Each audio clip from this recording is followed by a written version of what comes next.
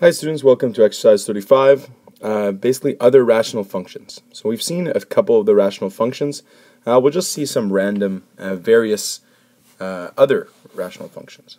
Okay, so sketch a graph f(x) equals 1 over x squared. Okay, well x squared, okay, by definition is always positive because two negatives make a positive, two positives make a positive. Therefore, 1 over x squared will be positive for all values of its graph. However, if you divide by 0, so if x is 0, you'll have a vertical asymptote. So there's a vertical asymptote at x equals 0. And if x becomes extremely large, so if x becomes infinity, right, 1 over infinity becomes 0. So y would become 0. Same thing for negative infinity. If x becomes negative infinity, y would also approach 0.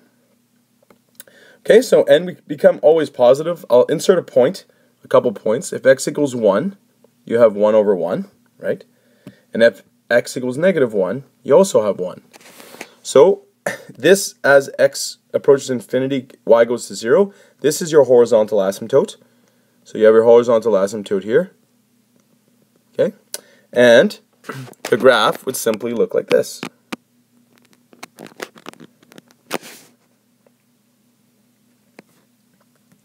Okay, so you're going to approach 0 at infinity, you're going to approach 0 at negative infinity, and as you approach the vertical asymptote, you're going to positive infinity, because don't forget, both of those are positive. Alright, so note the factor of x has a multiplicity of 2, therefore the graph stays positive on both sides of the asymptote. Remember, with the multiplicity of 2, it stays the same value on both sides, whether it's positive or negative. So this is the same idea. Example 2. Sketch the graph of y equals to 1 over x squared minus 4. Well, I could factor this to y equals to 1 over x minus 2, x plus 2. Right? This is a difference of squares. So here you're going to have two vertical asymptotes. We're going to have a vertical asymptote at x equals 2 and x equals negative 2. So at x equals negative 2, we have an asymptote, and at x equals 2, we have an asymptote. Okay, so no different than the others. Here, as x becomes very large, this fraction will get very close to 0. Okay, so which means that you're going to have a horizontal asymptote, okay, at y equals 0. And then you can you could probably find some points, some easy points to find. I'm going to find one from every section, so on this side of the vertical asymptote, one in the middle here, and one on this side. So I'm going to choose, again, I'm just going to make a small little table of values. So x equals negative 3, x equals 0, and x equals positive 3. Again, one from each side of the vertical asymptote. So there's 3 sections here. Okay, so if I plug in x equals negative 3, right? So negative 3, you plug in negative 3, you get 9. 9 minus 4, you get 5. So here for y, you get 1/5. Okay, for x equals 0, you're going to get negative 1/4. Okay, so as you can tell, these graphs, okay, there's 3 squared minus 4 is 1/5. These graphs can get pretty detailed, as in, look at all those little fractions. Okay, so let's put those points on our graph. So negative 3, 1/5. Okay, so 1/5 is going to be hard to draw, so maybe I'll go right there. That should be close enough. And at positive 3, 1/5, also tough to draw. And at 0, negative 1/4, which is about there.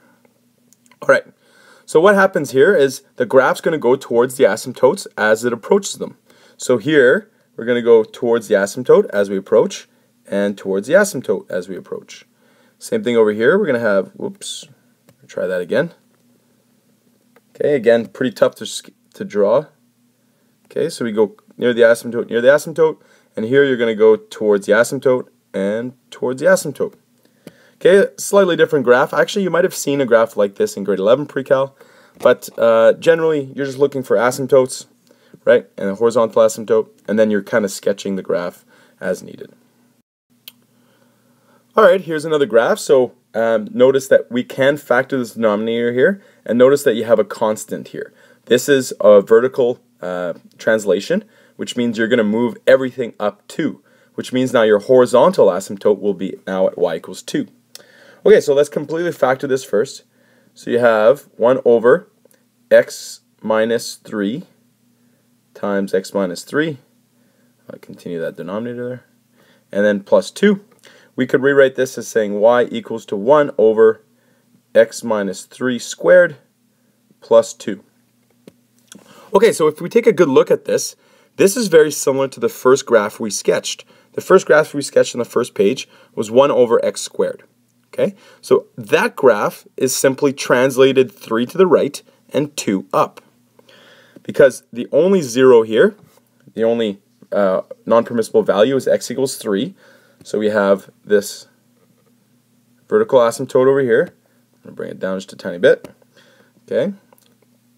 Since this is always positive, because this is always positive, because it's squared, this will be positive, and we moved it up 2. So your horizontal asymptote is at 2. Okay, and if you're not sure, you could always plug in values. So I'm going to plug in one value on each side of the vertical asymptote.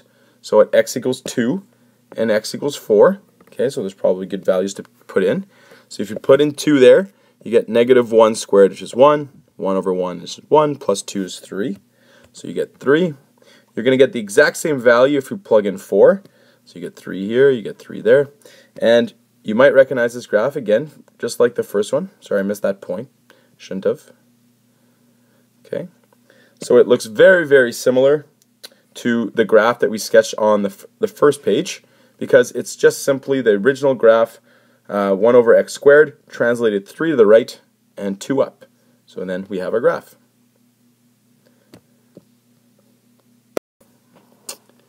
Alright, and lastly, example 4, sketch the graph of 1 over x squared plus 1.